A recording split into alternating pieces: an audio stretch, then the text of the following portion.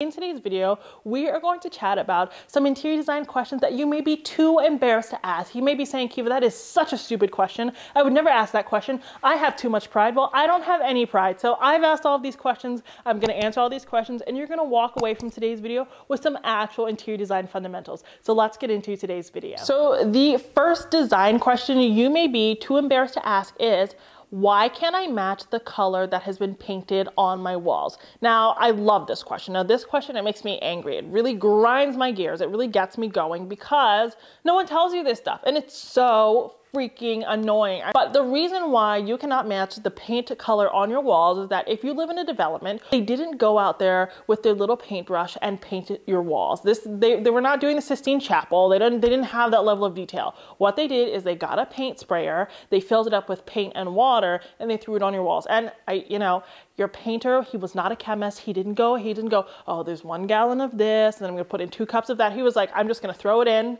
and I hope it looks good. Let's hope it looks good, and we're gonna put it on the wall. And that's what they did, and it might look fantastic, but because you don't know the exact ratio of paint to water, and because you probably aren't using a paint sprayer, it doesn't look the same when you put that paint on the wall. So if you're going to the store and you're like, well, they told me it was da-da-da-da-da by da-da-da-da-da, and you go to that paint store and you're like, okay, can I have this? And then you put it on the wall, and then it looks funny. It's not your fault. It's their fault because they didn't actually tell you the correct thing. They didn't tell you the ratio of paint to water, therefore it just doesn't look the same. So you actually aren't doing anything wrong. So going forward, you can either write a contract in, like as a part of your contract with your house, they have to come in and touch up the paint for a certain number of years, or you can just have them paint out of a paint can so that you can actually go to the hardware store or whatever store and pick up the exact paint and make sure that you can get a perfect color match. Question number 2 is, how do I remove a command strip? You might be saying, why are you talking about this? Well, the reason being that command strips can be really fantastic tools for decorating if you're in a rented space,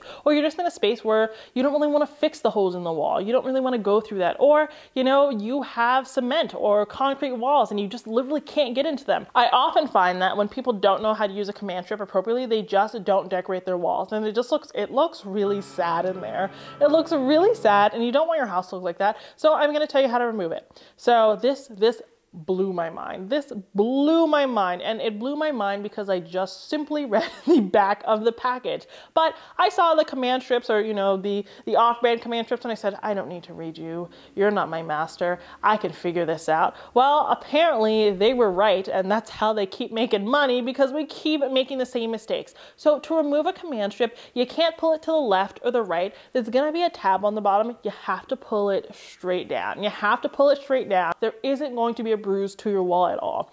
People just try all types of things. They try to pull it to the left, to the right. They're like doing the cha-cha slide with the tab. It's just like very unnecessary. Just pull it straight down and the command hook will be released. It's very, very, very, very, very, very simple, but it's something that we don't think about because we just think we know best. Now, if you really can't get that command strip off, get your blow dryer. Like, I don't have one because I don't have hair, so I'd have to go buy one, but go get your blow dryer and just put that up against that command hook, and that will loosen the adhesive. Then pull it down and it will come right off. You will not have to worry about damaging your wall, so then you can decorate if you're in a rented space or otherwise. Now, this has to be my favorite question of all. What is the perfect level for my artwork? So I posted this on Instagram the other day, and there was a lot of controversy, so I'm just going to answer it flat out. The perfect place for your art to be is 57 inches.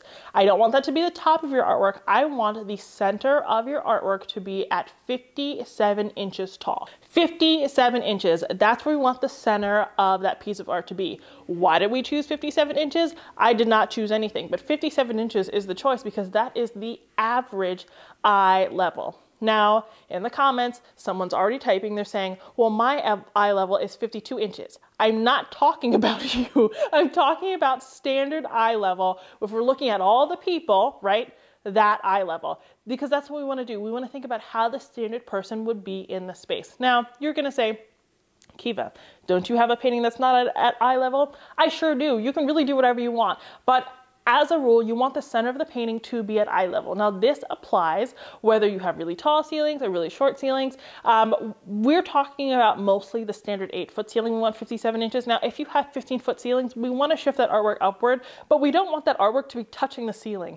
That's not right, because then you have to look up like this. We're not built to look like that. You're like sitting in the front row of a movie theater to be able to see art in your own house. That's ridiculous. You've already paid for it.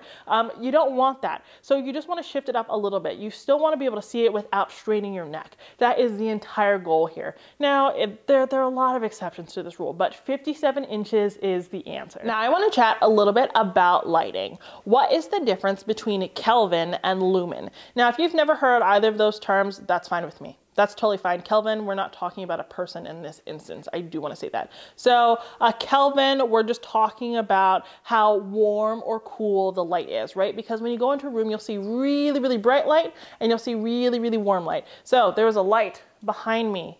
It's very yellow, therefore it's warm. Cool light has some blue to it. So warm light has yellow and orange, and cool light has blue.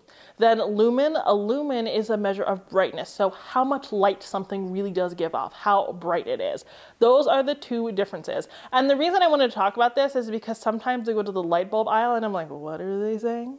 I have no idea what they're saying. I don't understand the differences, and I just grab all the light bulbs and I'm like, maybe one of them will work. And then I just have a closet full of light bulbs that don't work with anything. But that's the difference there. So different rooms require different Kelvin of light, and then different rooms require different lumens, right? So you need to think about both when you're selecting a light bulb for each room in your house. And since we touched on Kelvin, let's address this common design question. What's the difference between warm and cool light? Well, I just told you, but let's talk about it one more time. Warm light is light that has yellow and orange in it. So it comes off as yellow and orange.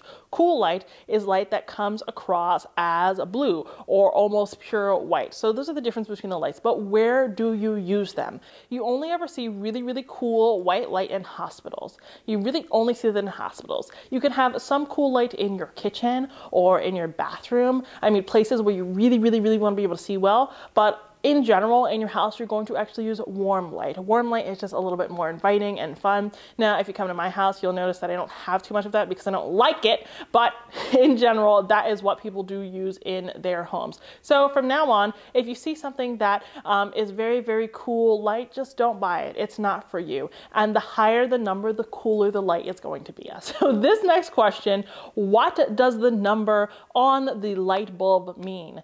Now, it's not too long ago. I'm not going to give you a date because I don't want to tell you, but not too long ago, I was like, what do these numbers mean? Is it a particular light bulb sold by a company? I really did think that. I had no idea what the numbers meant. But if you see E26, E12, E this, A that, when you see any of those things, you're like, what does that mean? Like, is IKEA just sending me on a witch hunt? No, it actually is the base of the bulb. So it lets you know what the base of that light bulb looks like, so that light bulb can be matched up with a lamp base. So each lamp just has like a different base, and you just need to make sure that they can screw together. That number has absolutely nothing to do with the type of light it gives off. So it has nothing to do with the lumens or the degree Kelvin, right? So it doesn't really give you any useful information except for, is it going to fit in my lamp, right? Because you never want to be in one of those positions where you're like, oh, I did this, I'm so excited to turn this light on, and the light bulb doesn't fit. It's like, you don't want to get a chandelier light for, I don't know, like your task lamp, right? It just doesn't make any sense. So that is really all that tells you. Now, the next design question I want to talk about is, what is the difference between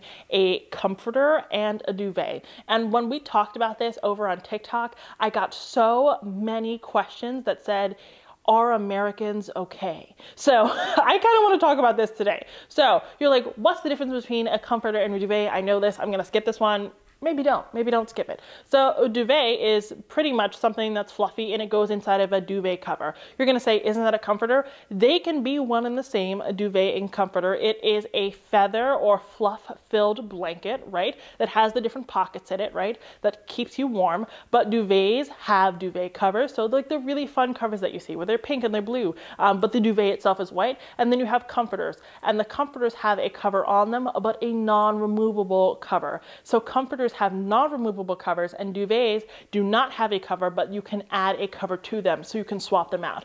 The benefit to having a duvet instead of a comforter is that you only have to wash the cover frequently, because that is the only thing you're in contact with. You don't have to wash the actual duvet, the duvet itself, very often. Whereas with a comforter, your face is touching that cover all night long. So whatever you're doing in your bed, which is not my business at all, but whatever you're doing, you're getting all of that on that comforter, and that means that it needs to go in the laundry.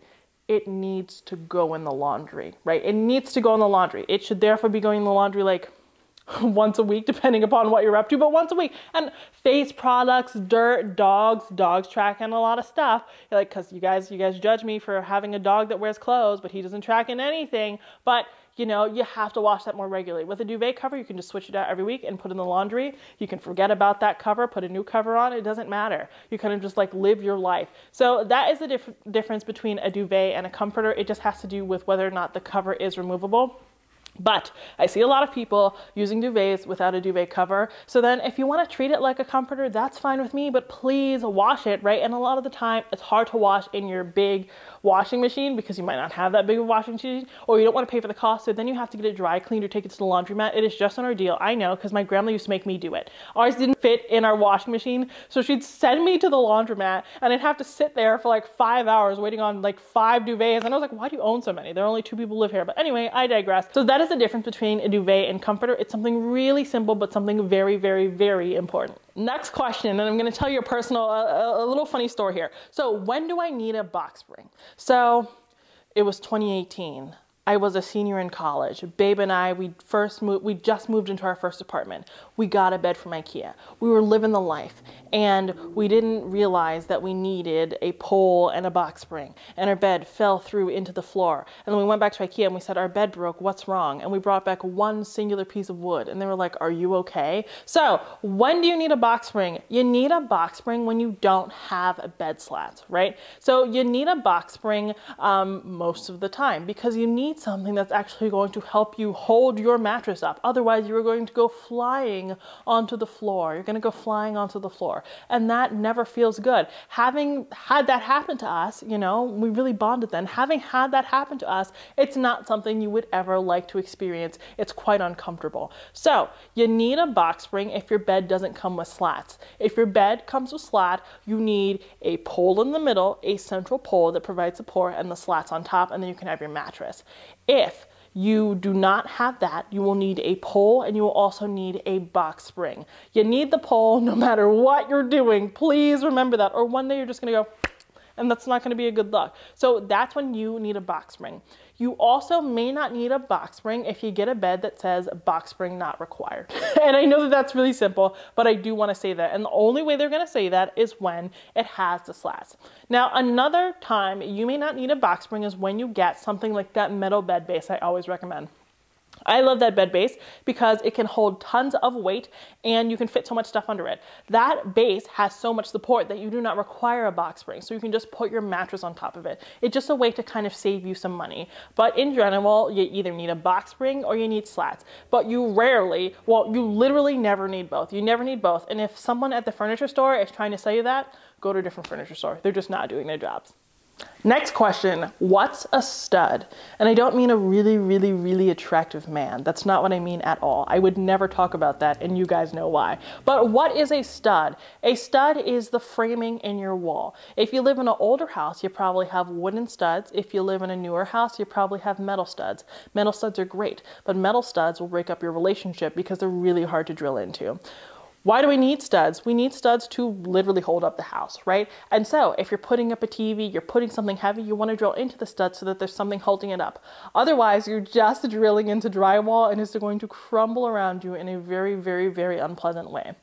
In terms of spacing of a stud, you will likely find a stud every 16 to 24 inches, but sometimes they like to have fun in there and kind of leave you hanging for a few inches and leave you scared, really leave you on your toes, or at least that's what the people did who built my house. So that's what a stud is. They're really important. You really need them to hold things up. Like this TV behind me, it's in some studs. It's not in as many studs as Samsung recommended, but it is in some studs, and that's great. We need the studs. If you have wooden studs, you just need to get a stud finder, and you can get one from your local hardware store and you can use that to find the wood. Now, if you have metal studs, you can actually just download an app. You know, it's not free though. I think it's $1.99, and I didn't like that because not only did it cost money, but it told me that my studs were way too far apart. But you can do that if you have metal studs, and it'll just beep, and then the beeping will get louder when you get closer to the stud, which is fantastic. What's the difference between a king and a California king?